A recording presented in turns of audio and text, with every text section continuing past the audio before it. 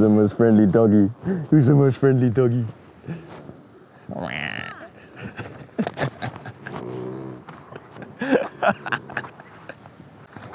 Hello, buddy.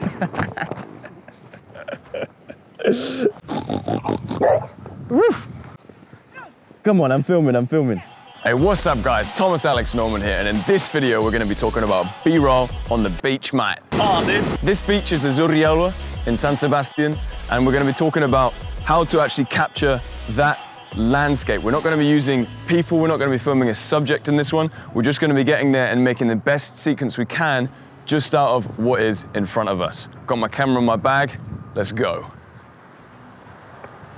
Okay, so right now I'm heading to the first kind of location, and this is important to not just run onto the beach and just start filming everything. Have a look, which I did from up there at my strategic vantage point. And I've chosen this location right down here against the rocks, because I think with the rocks, the sand and the sea and the sky, we can get some really interesting textures, combinations that are gonna kind of set up the beach and provide some really nice sensory experiential shots. All right, first I'm gonna get a shot of these rocks from up here.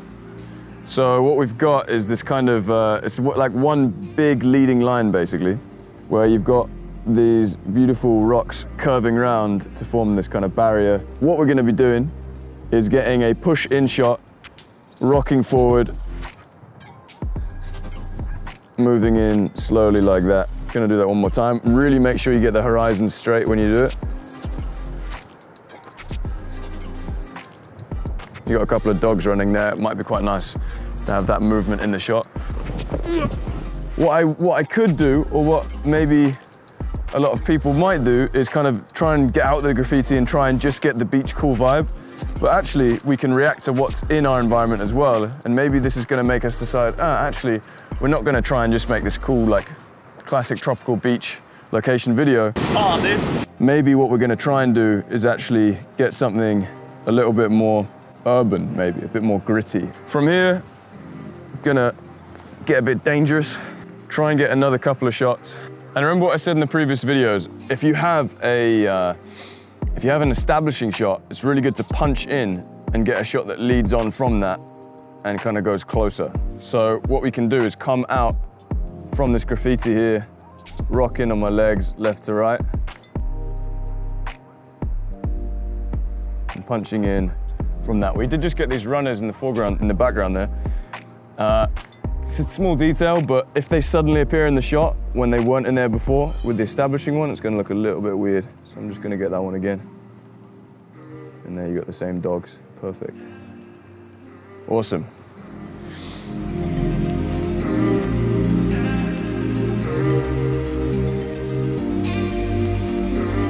What we can also do, if we are paying attention to these rocks, is try and get a bit of the kind of texture. Like this, they almost look like mountains. I mean, that's a really, really cool shot, actually. I really like that a lot.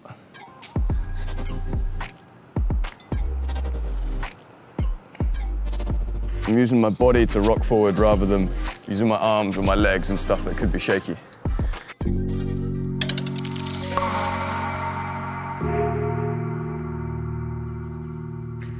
Cool, that looks really good. We're also gonna make the most of the fact that we're up here with getting a shot in this way and like just establishing the whole beach. It's good to get some establishing shots in there when you can. Using the rocks still in the foreground to show that we're in the same location and push through. What this could be really cool to do as well is basically establish that like we're going to the beach now, because the next location that I've chosen is going to be down there where some of the surfers are and the waves are breaking. And by having the rocks in the foreground here and then moving the camera towards that, it's going to really easily link us into that next location where the next few shots are going to be. So I've just come down from up there and there's a really nice shot here that I've just seen. So we're going to stay here for a little bit. A quick mindset that's really useful when making videos is try and get shots that look like photos. And I was just imagining if I saw that, that would make a really nice photo. If I just took like a snapshot, like boom, like there, it'd be a super nice location. Because you kind of got this like, it kind of almost from here looks like this kind of castle-like wall. And then you've got these rocks, the sand, the sun, and bam, massive bit of graffiti. So it's like, it's a really weird kind of cool contrast.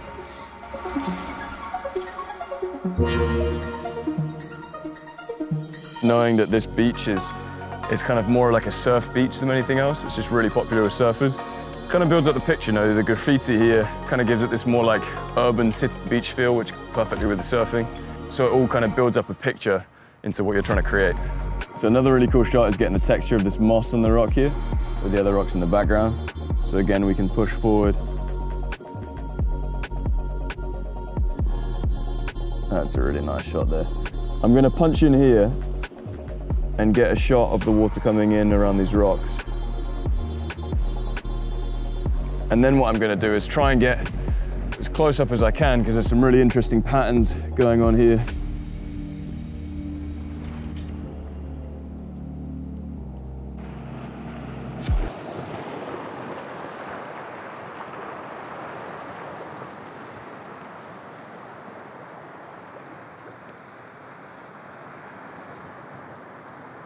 That was lucky.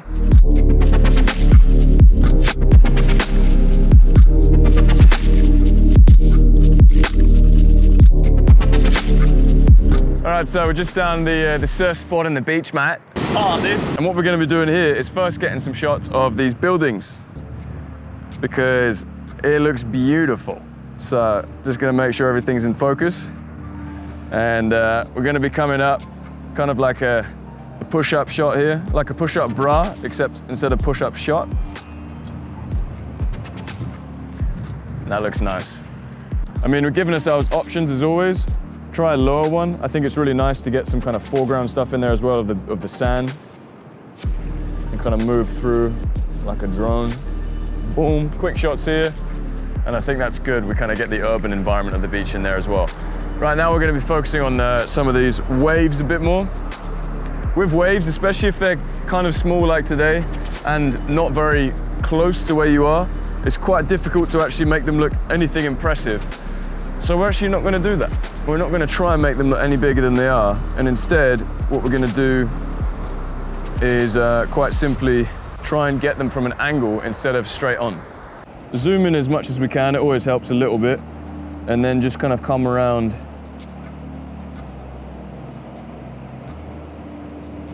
And you can see some of these waves breaking here in the background. It looks super nice.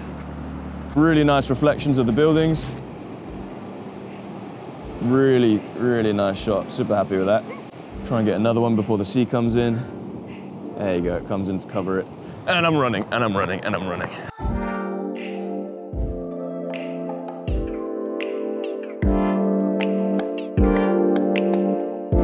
Great stuff. We're gonna get a couple shots, see if we can get any surfers in here.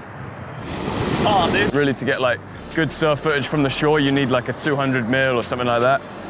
But I've got up to 70 here when I'm fully zoomed in. But it's still nice. It doesn't mean like you just can't get it. You know, we can film a little bit, see what we can get. We could potentially get away with cropping in a little bit. And I think if we have it in slow-mo, it's going to give the audience enough time to kind of be able to spot the surfer. Also, what you can do, remember in the last video, or a few videos ago, I said about the birds, and if the birds are really far away, what you can do to emphasize them is to move with the birds and keep them in the center of the frame.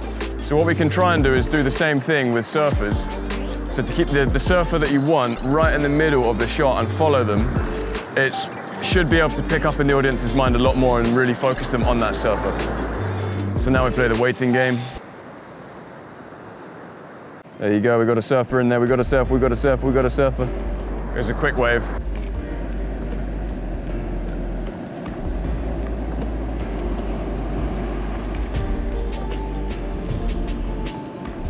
Perfect.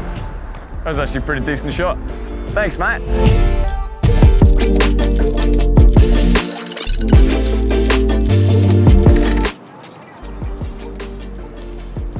Okay, so we came up again, but on the other side this time.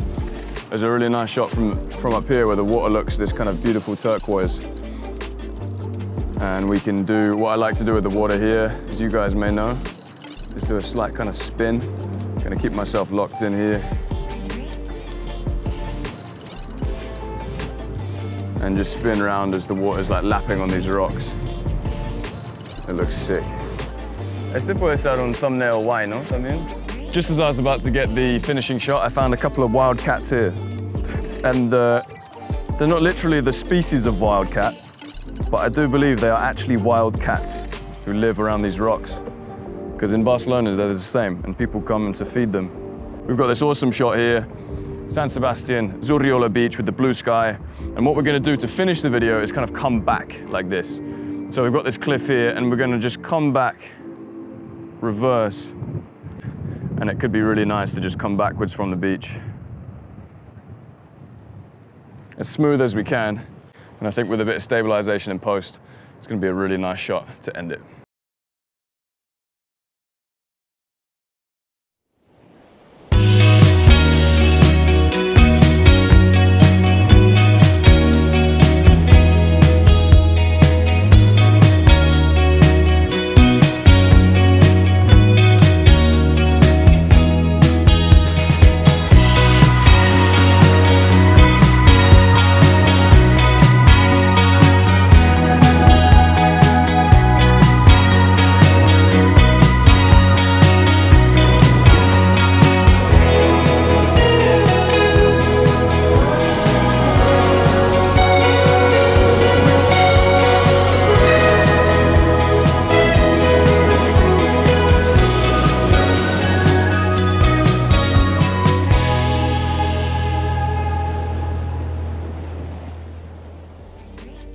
Alright guys, if you want to see the whole list of gear that I use and also recommend, the gear list is in the description below. I've actually updated that just very recently with new cameras that I recommend, and also a page on Amazon where you can literally just see and buy all of the exact gear that I recommend in that gear list, so it's really useful.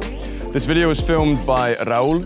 His websites are in the description below. He's a wedding filmmaker and also a corporate filmmaker, and there is 2 websites down there. If you want to hire him, he can travel wherever you want. So go ahead, click that button if you need a video made that's really high quality, just like this one. And I'll see you guys in the next video. Keep filming. Bye-bye.